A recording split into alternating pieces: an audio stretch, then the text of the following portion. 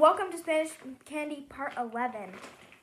And if you just watched Part 10, I got a lollipop.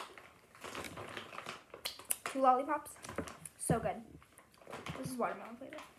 Yeah.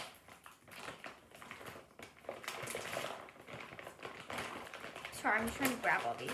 Okay, this one is going to be primarily themed on Mim. So, Mim is a brand from De La Rosa. And so this one is, I think they're original. That's not watermelon.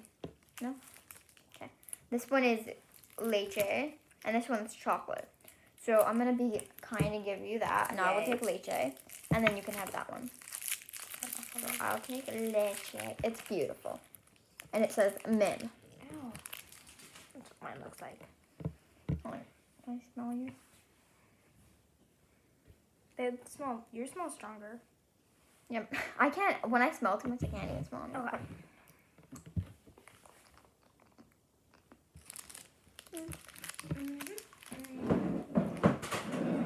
Yep, that is candy. Not for me though. Oh. Oh, I just dropped it. Now it's fine. I won't lick it. I don't mind it. I wouldn't like eat that again, but This is starting to taste like tahini. What the heck? Why does everything taste like tahini?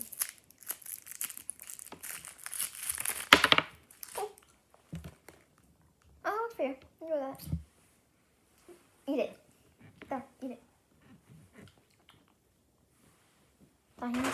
Tahini. And this tastes like